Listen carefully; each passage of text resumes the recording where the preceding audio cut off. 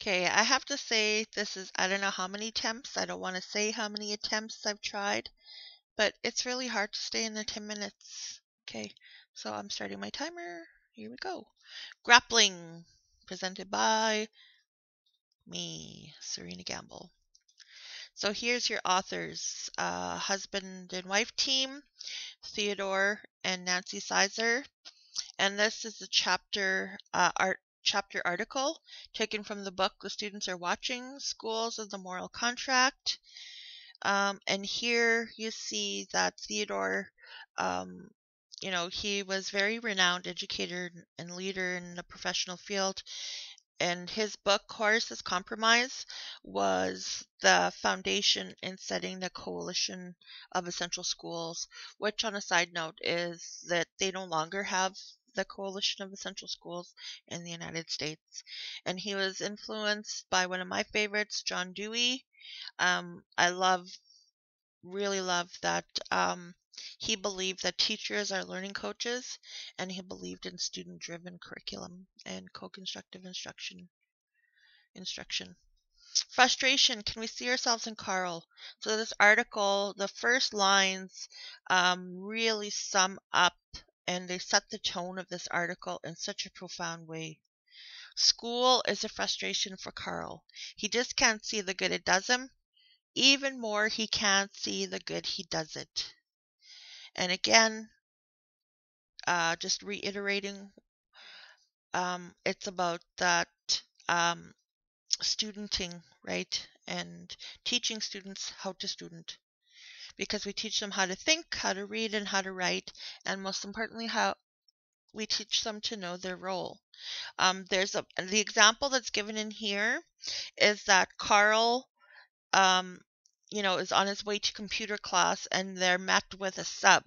And the substitute teacher is having, technical issues and, is struggling through the lesson, but Carl has the know-how and some computer experience, and he offers to read the manual and to be able to help and kind of take lead in the class so they can just go forward in a lesson. But the substitute teacher, very, very resistant to that. And, and then it just leads to, a power dynamic between Carl and the substitute teacher. So again, evidence of teaching students how to student. And this was really important that came up for me as far as self-reflection. And I want you to hold on to this self-reflection question throughout and then to re-examine it again at the end. How can you reset your teacher default settings? Grappling as a student. Carl was treated as if he was an empty vessel and that his skills and opinions were of no value to those around him. And, maybe we've seen examples of this in the classroom. Maybe we're guilty ourselves of doing it, like, again, it goes to that default setting, right? It's all about studenting versus learning, which results in the intellectual and moral vacuum.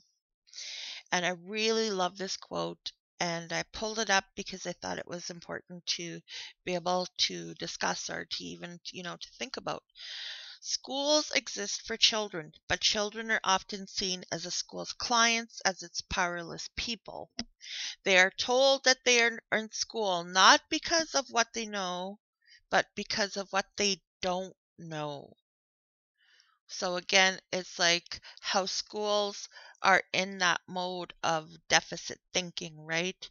Because it's all about how education is set up, how the educational system is set up. All based on that is that about what students don't know. And we need to shift that, we need to shift something about that. So my question in this, because Carl, in that situation where he just wanted to help, and that he had that some of that experience and that know-how, it did it discourage him from wanting to help out. So my question that came up was, have we damaged global morality by enforcing the act of schooling students. Because we often have that when we go back again. We teach students how to think, what to read, how to read, what to write, and how to write. And all they must always remember is to know their role. So how have we done that as far as damaging global morality by enforcing the act of schooling students? So we talk again. You can see the hidden curriculum come up in there. A lot of things about the act of schooling students. Civil behavior. Here's some of the habits of civil behavior. And my question that came up for myself was, is teaching civil behavior enough? Is teaching these habits, is that enough? I don't know. Do as I say, not what I do. Key points that came up for me as I read through this. We teach students to be civil and to be better global citizens, but the world behaves otherwise. And especially right now with everything that's happening, that there's evidence everywhere that, we teach students how to be better global citizens, how to be civil, but the world behaves otherwise. A good quote that I pulled up was about how we treat as adolescents as delicate flowers, unable to act and think, and it's patronizing and it's wasteful. Rather, we should be creating opportunities for students to be able to absorb complex situations through meaningful learning experiences. And most importantly, listening to people tell their stories. Excuse me. Sorry about that. Children and teenagers are not exempt from grappling with moral and ethical dilemmas. They're not. You know, they face it. They face it online. They face it on the playground. They face it in the malls and wherever they hang out. They face moral and ethical dilemmas all the time. They're not exempt. So why shouldn't we equip them with the skills and how to be able to work through moral and ethical dilemmas? So my question that came up is, how can students fully develop moral ethics in a deeply colonized and constructed world? Redefining school. It's something that we just need to do. It's just, yeah. Anyways, so the habits of civil behavior, they need to extend further than just the school environment. How do we instill those values that where students will carry that in their daily lives everywhere they go? I love this. I think this should be a mission statement for every school, is that the test of a good school is how students behave when no one is looking. And I think that's so important when we're talking about integrity. Moral integrity is doing the right thing even when no one is watching. Very important.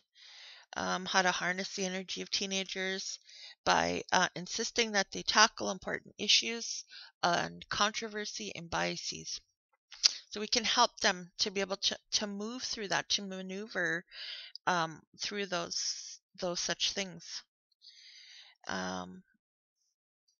Question that came up for me: should learning moral ethics hold higher priority than academic subjects? Something very important that just came up. Solid points, some really solid points that I had to share about this article, that was brought up in this article. A question that came up for me is, how can we revolutionize education when we as teachers need to be reconditioned to being comfortable with being uncomfortable? And I've said that again before, is that we really need to learn how to be comfortable with the discomfort and having those difficult conversations, tackling those sensitive and controversial topics in the classroom, and sometimes being a little uncensored in the classroom as well. And there goes my timer, and I'm going to talk really fast now. So,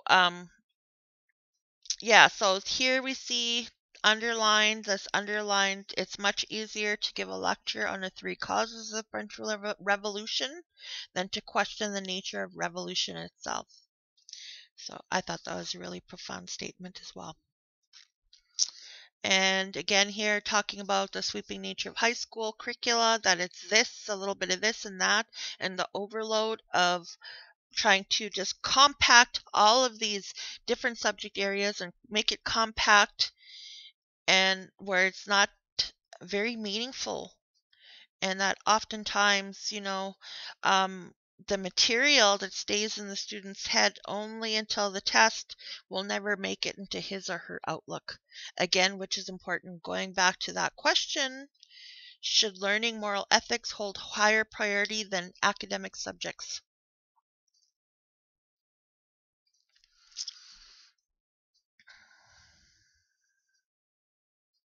Oh, another important key point I wanted to bring up was that during our undergrad, when we're learning how to become teachers, they encourage us to teach with conviction and passion. And then once we get into the classroom, once we get into the schools, yeah, have that conviction, have that passion, but just do it within the comfort zone. Again, going back to that, we need to change that. We need to redefine that. Because grappling with tough issues, it really is hard work. Um, there are more schools, more teachers that are doing things differently. And I like that this quote here is that more schools more school people, they recognize that for humans, the moral is embedded in the intellectual. That thinking hard, grappling in an informed and careful way is the most likely route to a principled and constructive life. And I just think that really is we're seeing those changes that are happening in some schools and in some classrooms, something really positive. A good person has both passion and restraint, respect for evidence, and patience when evidence is not readily at the hand. We could break that down and relate it to how consumerism, social media, and the impatience that we have as a society. There's so many ways we could break that quote down. But I thought that was a really good definition of a good person. So, in conclusion, teachers must be good role models of grappling.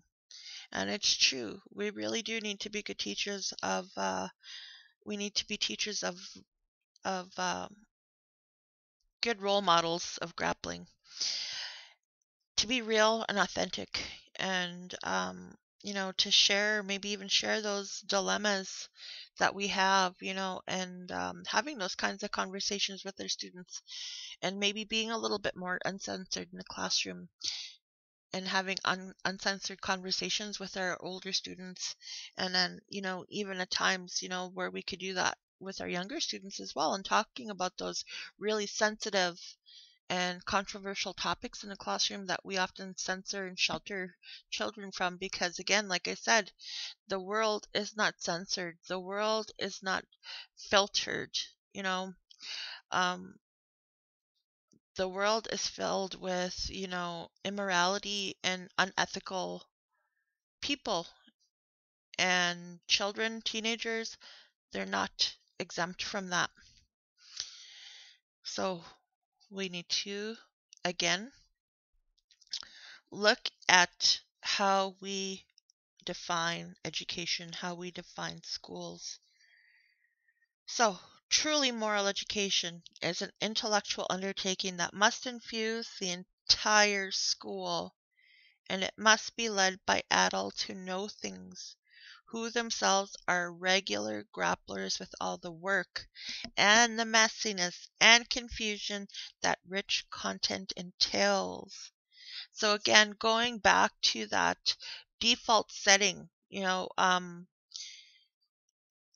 that's something that I'm hoping at this point in time when we are in midst of grappling, all of us, we're in midst of grappling with, the uncertainty of very unusual circumstances that we are in right now, especially with the COVID-19, global crisis, is that I really hope that we are able to have those conversations about redefining education and also resetting our default settings as teachers, but not only teachers, but as people as well. And, re-examining, what are our moral ethics? How am I, role modeling responsibility of myself, of others, and demonstrating that in ways that, is for the betterment of everybody. So just some things to think about, and hopefully that with what I had discussed and the key points and some of those questions that came up for myself in reading this article is that you will go through and maybe, you know, um, you'll have your own questions as well. Maybe, like it's something that you want to explore further for yourself. So with that, I know I'm over 10 minutes, Tim. I apologize, but this is a very important article and it brings up a lot of really important um, topics right now, especially in our current time right now of grappling with, our place in the world. So with that, I wish for everybody to be safe. I really do. I pray for your families. I pray for your safety. I pray for your health. And I wish you all the best, and hopefully someday that we'll meet again someday soon. So with that, I just want to say thank you for listening.